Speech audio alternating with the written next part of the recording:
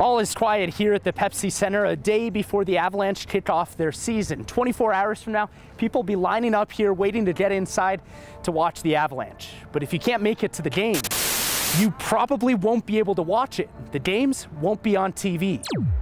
They've got to come to a resolution. The talk of the bar is usually about what's on TV. I mean, as far as hockey, that's our lifeblood here. Today, we want to be able to watch the game. everyone's focus is on what won't be on the screen. Our loyalty that we've given our team for years is kind of being disrespected at this rate. Hockey jerseys are enshrined on every wall.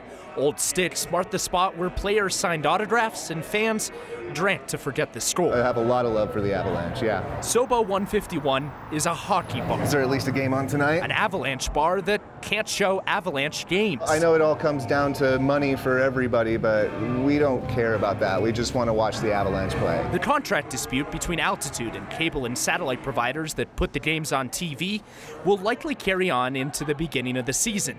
If you want to watch the game, you better have a ticket to get inside. It's just hurting the fans, but it is also killing local business. So on the eve of the season opener, For us as a bar, it's not going to be good if we don't have it on TV for the fans and our customers. the liquor is flowing Here's to maybe getting the Avalanche back on TV soon. in hopes they'll get a shot to watch the Avs on TV.